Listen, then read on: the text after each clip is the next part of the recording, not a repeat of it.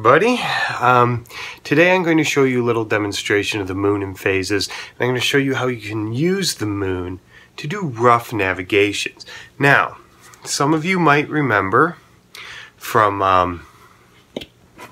my Earth and 2-scale model of my Earth-Moon system.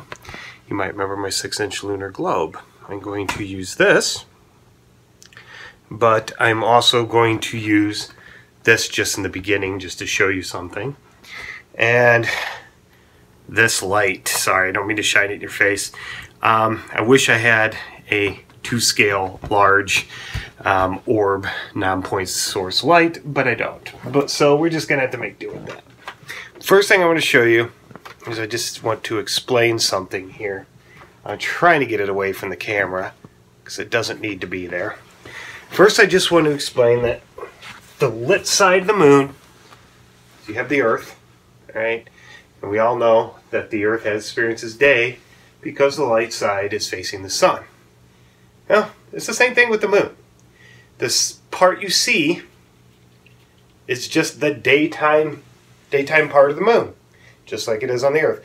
Now, obviously, these are not this close together. I understand that. As a matter of fact, this scale, they would be 60 feet apart. As I demonstrated in my video of my 2-scale model. So you just, when you're standing on the Earth and the moon is in different places in its orbit, you get different phases, and then from your vantage point you look at it a certain way. I've explained all this before. I will link to some relevant videos below. But I'm going to explain phases another way. I am going to use this as my sun. I'm trying to keep it out of everybody's eyes. I'm just going to put that down right there. Okay, but before I get started here, I do not have a 2-scale model. This is that 6-inch diameter moon globe, which means my Earth would have to be 2 feet in diameter, which means the two would be separated by 60 feet. Anyone want to take a guess on how far away the sun would be? Well, first of all, the sun would be over 200 feet in diameter, about 220. That's how big it would be compared to this 6-inch object, half a foot. All right.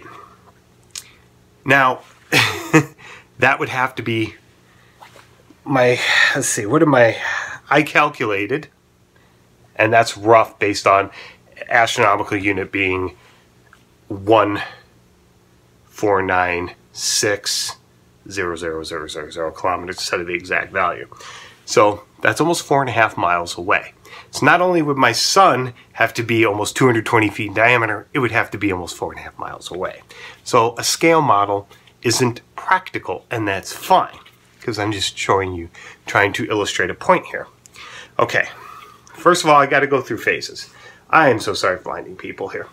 This would be equivalent to what we call, so my computer keeps kicking on the screensaver even though the laptop's closed. I don't know why. This would be a new moon. It's the side, it's the nighttime side of the moon, and this is going to be as if you're looking up. And obviously I'm holding the moon. I'm not really holding the moon up there, but this would be as if you're looking up. So the new moon would be the nighttime side of the moon where we don't see the moon and it's out during the day. If you really wanted to look for it, you can find it. And I'm going to try to do that at some point, but not in the near future. Field season's actually about to begin. I think winter is finally friggin' over.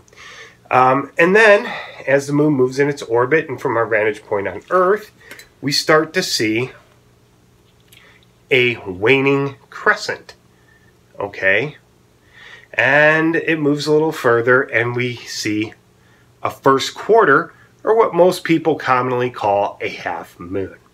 A little further we get what's called a waxing gibbous. Alright, now we can, if the right side of the moon is lit in the northern hemisphere from your vantage point, that means it's waxing, it's moving towards the full moon. Okay, which would be roughly like this. And at a full moon, that would roughly be equivalent to a second quarter, although we don't call it that, okay? So that would be your full moon. So remember, if it's lit on the right side, that means you're moving from a new moon towards a full moon. Well, if it's lit on your left side, so here's our full moon again, that means you are moving from a full moon to a new moon. So then you would have you would get from your full, you would get a waning gibbous. Then you would get the other half moon, as people commonly call it, which is actually called the third quarter. And then you would get a crescent, waning crescent, and then eventually you're back to the new moon. Okay, so that's how that works in a nutshell. That's how we go through the phases.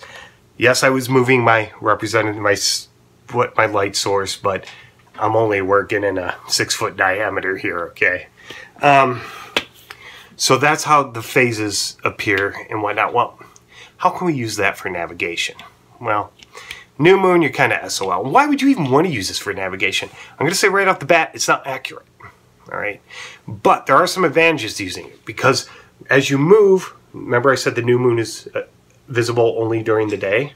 Well, as you move from a new moon to your full moon, okay, which is only visible at night, the moon is still out during the day, increasingly becoming out more and more at night. All right, so you can use it to navigate during the day when you can't see things like stars. Another advantage to using the moon, even at night, if it's out at night, say there's a lot of light pollution and you can't see very many stars, or if there's very thin but consistent clouds where you can't really see the stars anyway, this reflects enough sunlight where it will shine through some really thin clouds. Okay, you won't get good photos of it. You get some cool moon and cloud pics, but you won't get accurate pictures of the moon. But anyway, you could use it then as well when the stars aren't visible very well. Okay, well, let's go to our half moon, first quarter. Doesn't matter which one. We'll just go to that there. Okay, so we've got this side of the moon lit up. Generally, all right, if the moon is near its lunar noon, or its highest point in the sky, within about 20 degrees either way, if you draw a line from this point to this point, draw a straight line, it will generally point south. Now, the only time it's going to be really accurate is if you're near mid-latitudes in the northern hemisphere and you're near that moon noon, if you will. All right. Another thing too, if it is lit on the right side, okay, like it is here, means it's waxing. Even if it doesn't matter if it's a crescent or a quarter or a gibbous, it doesn't matter. Obviously, this isn't going to work with full moon because the whole thing's lit. The lit side points west, generally.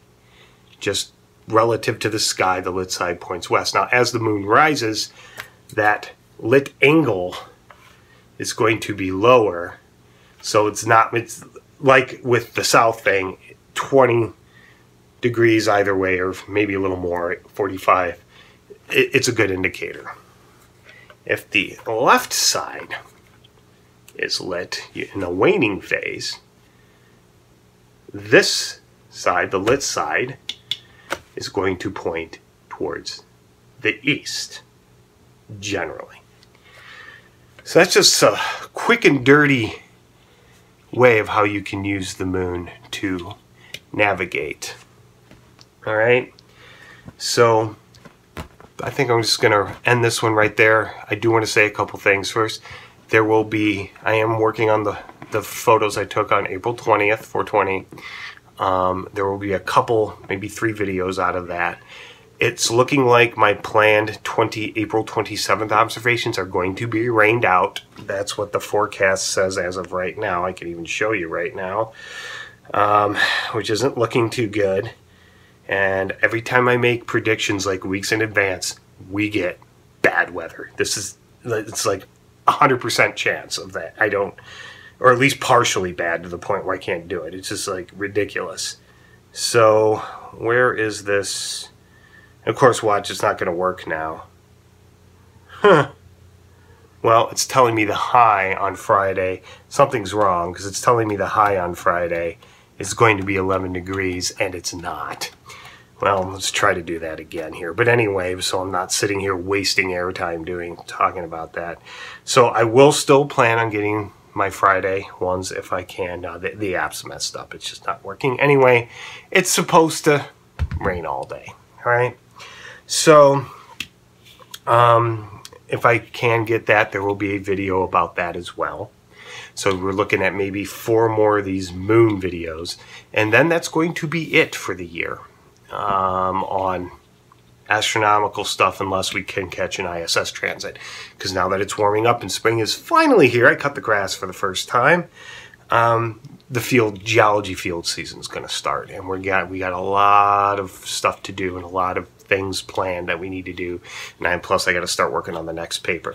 So anyway, if you enjoyed this video, please like. If you haven't already subscribed, if you have any comments, feel free to leave them. If you have any questions, feel free to ask them. But anyway, that's it. And I hope you learned something.